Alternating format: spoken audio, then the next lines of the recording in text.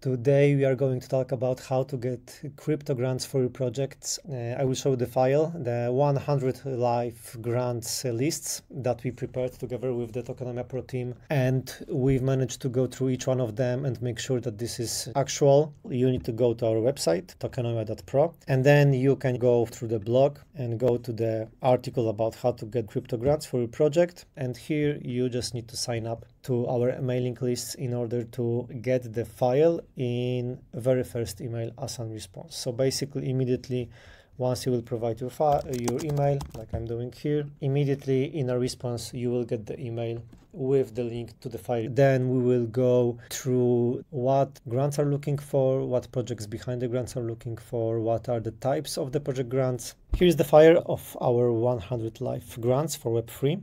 As you can see, there is plenty of them. And when it comes to the structure of the file, what you can do in order to play with it, of course, on Google Spreadsheets feature, you can just basically go and create your own filter view if you want to filter it and play with it. Here what you can see, how we structure the file, there is a name, a grant topic, a couple of them if you want to only filter out ones that you are mostly interested in.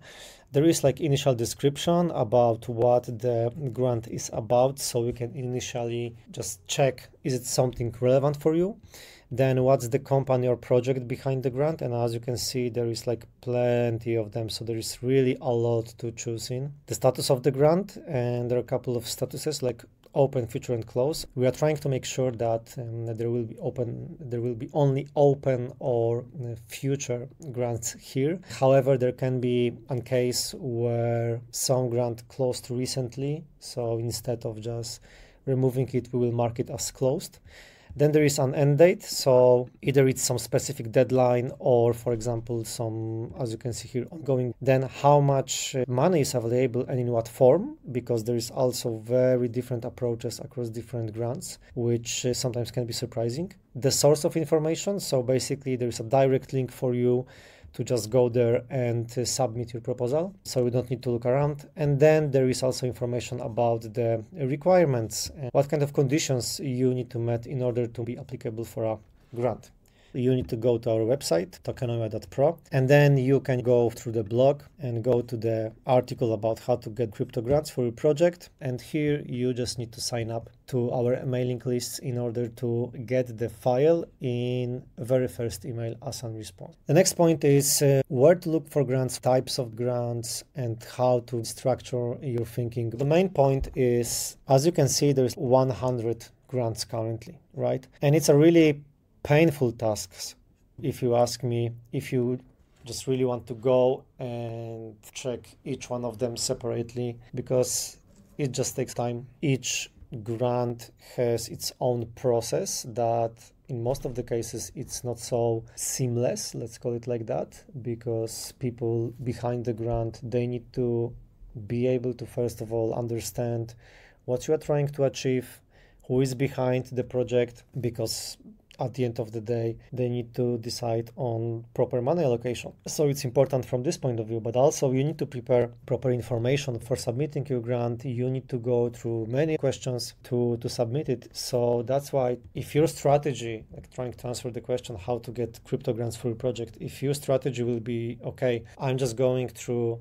all of these 100 projects and I will submit my grant proposals in each one of them. If that's your strategy, this doesn't make any sense. I will tell you right now, because you will lose a lot of time, and at the end of the day, probably most of the grants for you will be not relevant. So that's not the best way to approach it. So what projects behind the grants are actually looking for? There is this concept of network flywheel. This is the one from A16Z, specifically tailored towards the crypto projects. Because as you can see, there is a token, can be or cannot be, obviously, but there's a vision and protocol. Then the token has a value because there is financial capital behind the token value. Then there is platform functionality.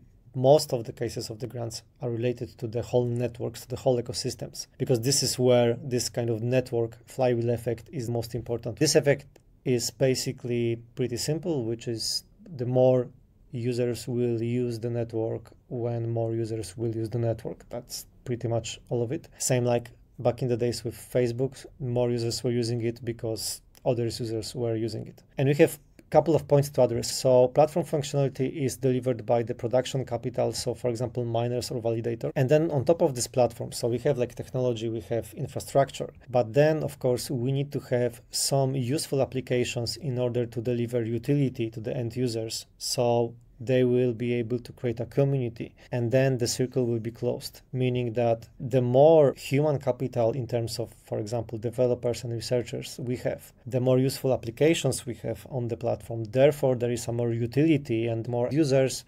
For most of the grants, it's pretty much the game about, okay, how we can establish the grants program in order to bring the most human capital to our ecosystem.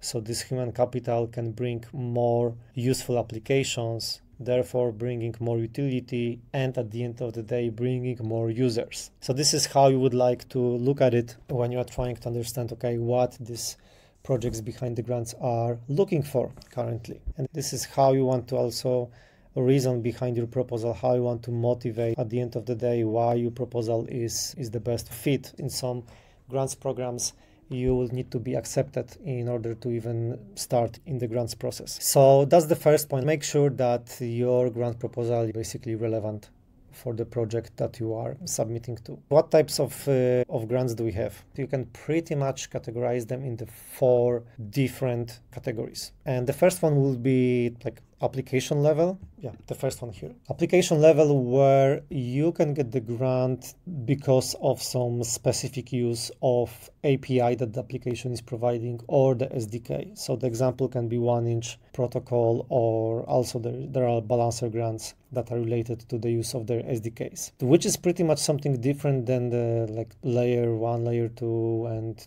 other types of grants. So the use case can be, okay, you have some interesting application, you maybe have some innovative interface, better user experience on top of the existing SDK of some kind of the protocol, right? So this will be the use case that can match into this type of grants. So you don't need to really do something, let's say, really innovative, let's call it like that, in the form of the backbone technology and infrastructure, but it can be pretty much enough to be innovative on the interface level. You don't need to invent new protocol, or you don't need to invent new mathematical proof of some advanced technology, right? This is the point that I wanted to make here, that the grants are not only available for the most hardcore projects from the infrastructure perspective. And also, when we are talking about it, there is also important point related to the fact that you don't need to be really technical here, because there are also grants available, and you can find them on our list, that are related to educational resources or marketing activities. So, for example, if you have maybe your own blog, your own YouTube channel, or maybe your own Twitter account, and you are passionate about crypto blockchain industry, or you are passionate about some specific ecosystem, about some specific project, there is a chance that this project is having budget for grants related to people creating educational materials about their system. You can plan your whole season in terms of content delivery that will be then subject to the grant you are requesting for, which I think it's pretty important, and it shows that not only technical people here can look for something, right? So that was the, let's say, application level. We have projects related to layer 2, layer 1, layer 0 even, which is pretty much all about what I show you in the network flywheel effect. This is mostly exactly around it, how to make sure we spin up our network flywheel. And the second point regarding the educational materials, okay, how we can make sure that people will basically know about it or how to use it. And with this point, I would like to mention about the fact that this is a big difference between traditional companies like Web2 companies approach how to build stuff from educational resources to the solutions itself versus how it works in the crypto industry, in the Web3 world, because here with this grants approach, it's not like in a traditional sector where, okay, let's hire some people, right, inside the company and put these people in the office, tell them what and how they need to achieve. In the crypto world, the approach is different. It's okay, we have some ecosystem, for example, right? We have some project, and let's assign the budget for community around the project that will help us in development of this project. And we can either have targeted budget towards some specific initiatives that we want to have, like for example typical research or development initiatives, or maybe we want to have just general pool and wait for the community so they will be proactive and have some ideas what we can do, what they can do to strengthen our solution, to make it more innovative, to basically address our goals. And if we will give them money from our grant, they will deliver that, right? So this is totally different stuff. And we know many people that actually work like that on the daily basis, that their main source of funding are grants, and they are doing really interesting stuff, really innovative stuff on top of these grants. So at the end of the day, you don't need to have this centralized structure. You don't need to have this black box of some people working somewhere that then no one knows about. Everything is open, transparent, and really powers innovation. It's faster than the typical approach, that's for sure. So this is this main difference. And so let's imagine, okay, we have this situation. So if you want to apply for grants, you need to understand this, okay, what's the motivation of the projects that are giving you grant, okay, so you know about it. So pretty much it's mostly about the network effect. Understand what types of projects, when it comes to grants, are available for you in order to submit only to relevant projects for you, because there will be lots of time for you if you randomly pick your grants project. You need to understand what are the mechanisms behind the capital allocation, because it can be complex and it can take time to understand how does it work. There's like plenty of them. Some of them are more famous than the others. However, it's highly important for you to understand what are the grants mechanisms for capital allocation in order to understand what you can expect from specific grant in terms of how much money you can expect, how this money will be distributed, when you will get them, what are the conditions, and how to even sometimes start your marketing campaign for getting the grants in order to get the most out of it, which will be also talk about the real world example at the end, because that was pretty much our case. If you want to get the list, you need to go to our website, tokenomia.pro, and then you can go through the blog and go to the article about how to get crypto grants for your project. And here you just need to sign up to our mailing lists in order to get the file in very first email as a response. If you would like to talk with us about the grants, about your idea for grants and about your application, and you would like to get our help in that, also I'm sending a link to free consultation about that. We'll be happy to discuss your idea and also to point you towards the proper grants, where you can find them, what should be your strategy, and so on. So feel free to schedule a call with us. We'll be happy to help. That will be all for today.